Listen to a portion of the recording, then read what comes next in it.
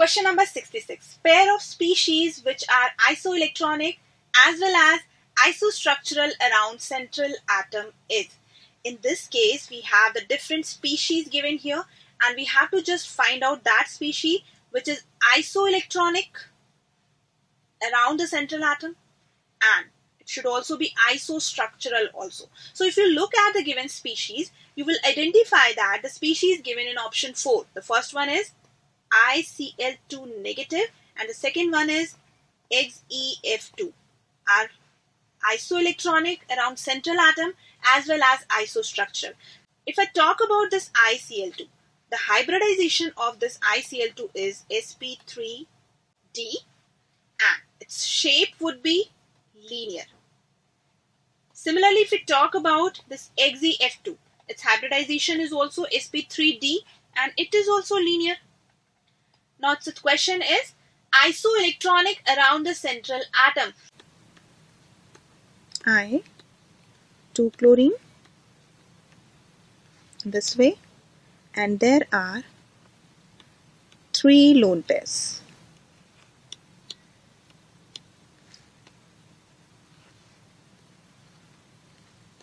And a negative charge. So total number of electron around the central atom are, if you count here, these would be 10.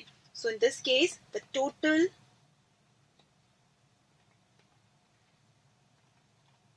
valence electron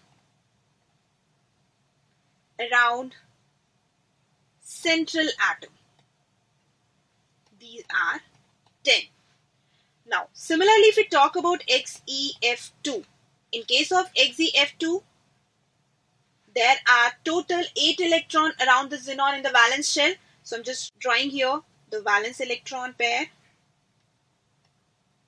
2 lone pair this way, 3 lone pairs are present and 2 bonded pair would be there in this way.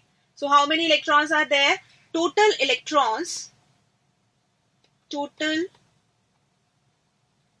valence electron around central atom, these are also 10 if you count.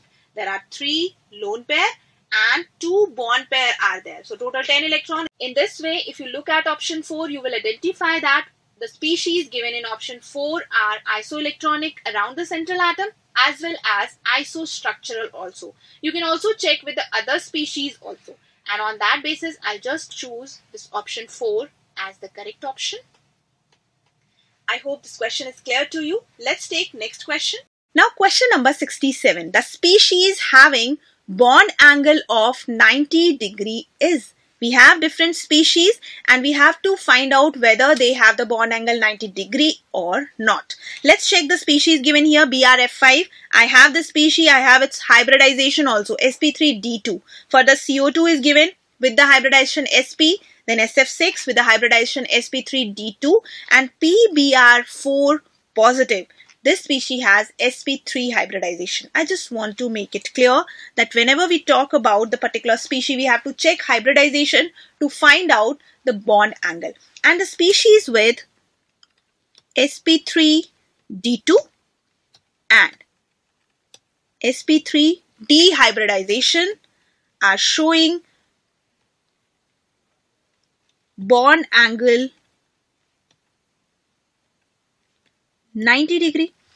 It means if we talk about CO2, it is sp hybridized, its bond angle is 180 degree linear molecule it is. Further we have this PBr4 positive, it is having the hybridization sp3, the bond angle is 109.28 degree. It means these two are not the correct options, but we have the 2 species with sp3d2 hybridization. These are BRF5 and SF6. It means 2 options are correct. No, it is not. If we talk about SF6, it has an angle that is of 90 degree. This is the correct one. But if we talk about this BRF5, in case of BRF5, the central atom, this bromine, has the lone pair. And that's why there is lone pair bond pair repulsion, and due to that, in that case, the bond angle is not 90 degree. And that's why only one species is there with the bond angle 90 degree. That is given in option 3. And I'm just choosing it as the correct answer for my particular question. That is option 3. Let's take question number 68.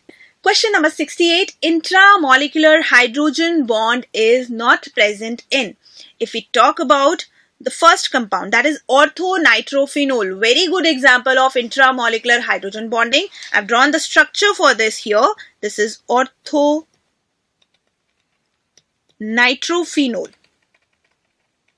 And this orthonitrophenol has intramolecular hydrogen bonding, that is shown here with the help of this red color dotted line. This is intramolecular hydrogen bond. Then we have the next species, that is chloral hydrate. I'm just writing here the name. This is chloral hydrate. The formula is CHCl3 and hydrated molecule is there. That's why I've drawn like this. In this case, you can clearly see that this oxygen is directly joined with hydrogen with the help of covalent bond. So there is the electronegativity difference. Partial positive charge is there on hydrogen atom, and chlorine is also electronegative. That's why here is the formation of intramolecular hydrogen bond. This red dotted line is here and red dotted line is here also. So intramolecular hydrogen bonding is there. Further, if we talk about the next molecule, that is salicylic acid. I've drawn the structure for the salicylic acid for you here. In this case, you can clearly see that oxygen and hydrogen are bonded with intramolecular hydrogen bonding.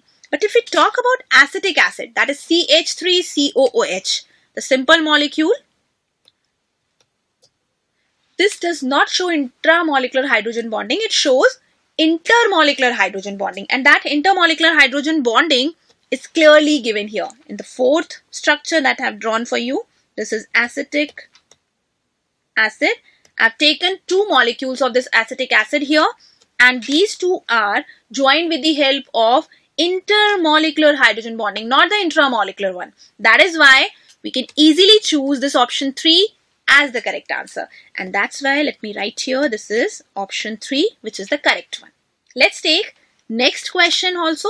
Question number 69 is here. Correct order of stability is, we have different species and we have to just check whether these are given correctly on the basis of stability or not. So let's first check the condition here. We should know that whenever we talk about the stability, we have to check the bond order of the species. If bond order is more, definitely the stability would be more. Let's check.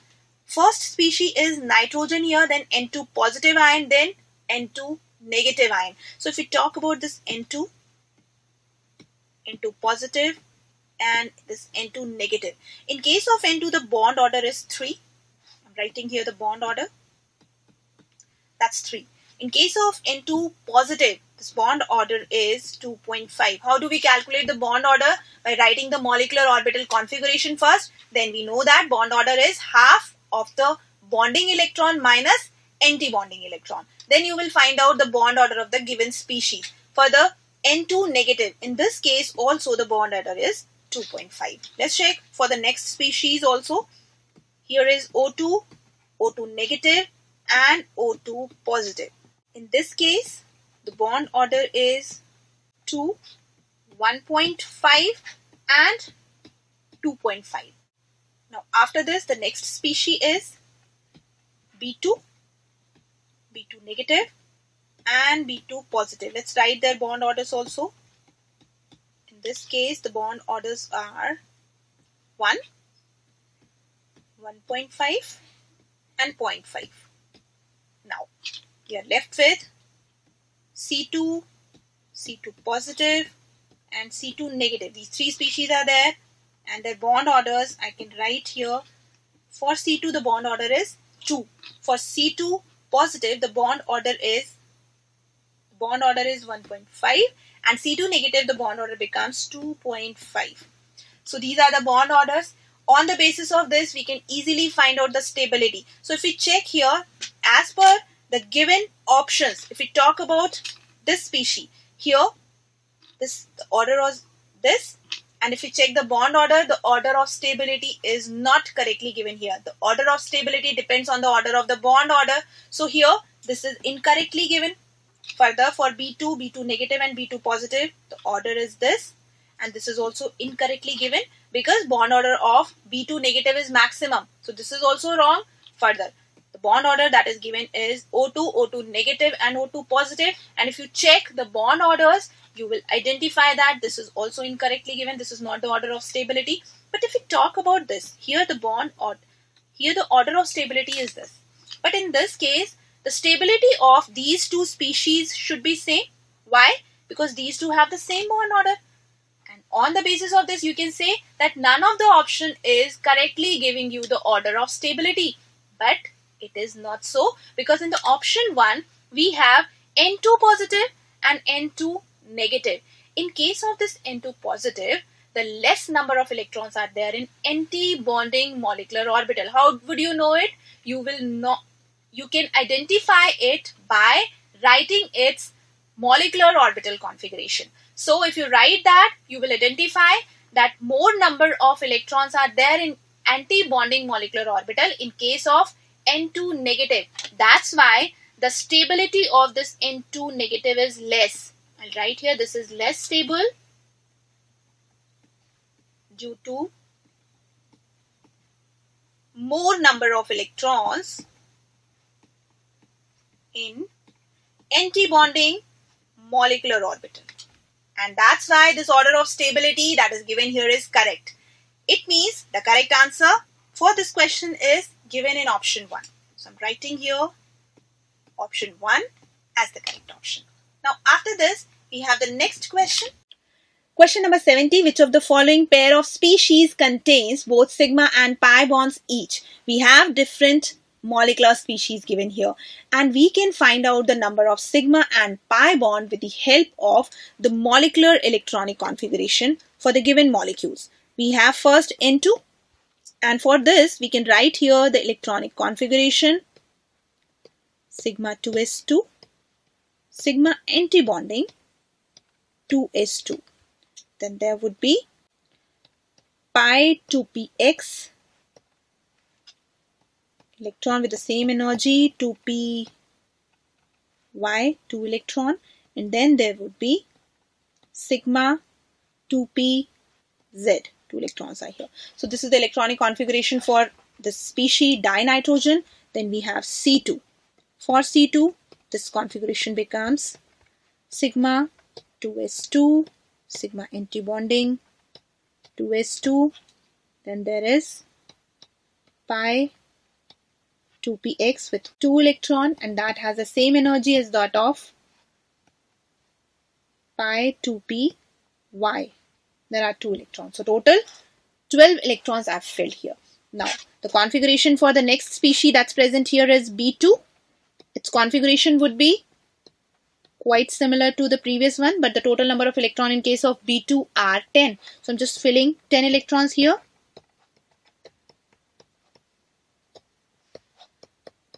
As these two pi 2px and pi 2py have similar energy, that's why 1 electron is filled in each of them. So this is the configuration for B2, and now the species that is here is O2. For O2, the configuration would becomes bit different. This is 2s2, sigma antibonding 2s2, then sigma 2pz. This is a different electronic configuration. Then pi 2px and pi 2py. How many electrons are total there in O2 molecule? There are total 16 electrons. So we have to fill 16 electrons. So 2 here and 2 here. Pi anti-bonding 2px, that has the same energy, pi anti-bonding 2py, and both of them have 1 electron each. Now we are left with another species that's given here, that is C2 2 negative. C2 2 negative. All the species we have filled. The configuration for this would be KK, that is representing the K shell.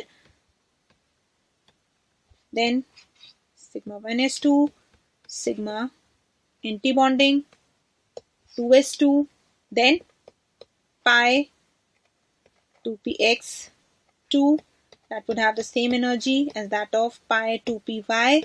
2 electrons would be filled here. Total electron in C2 2 negative is 14 as that of nitrogen. So the configuration is quite similar to that of nitrogen. And further, sigma 2pz Z. It would be having 2 electrons. So in this case, the sigma bond is formed by sigma 2pz orbital and pi bond is formed by pi 2px and pi 2py orbitals. So it will form both sigma and pi. Further, if we talk about the species O2, that is also forming both sigma and pi.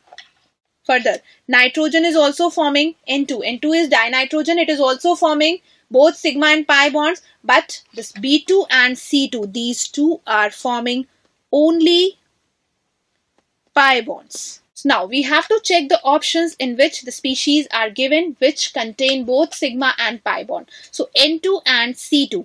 In case of N2, both sigma and pi bonds are present, but in case of C2, only pi bonds are present. That's why it is not the correct answer. Further, O2 and B2, in case of O2, both sigma and pi bonds are present, but if we talk about B2, there are only pi bonds. That's why it is not the correct answer. Then C2 and B2, both of these have only pi bond. That's why it is also incorrect. Then C2 negative and O2, these two species have both sigma and pi bonds. That's why this is the correct answer for this particular question, and that's why I'm marking it as the correct answer. After this, we have to take next question.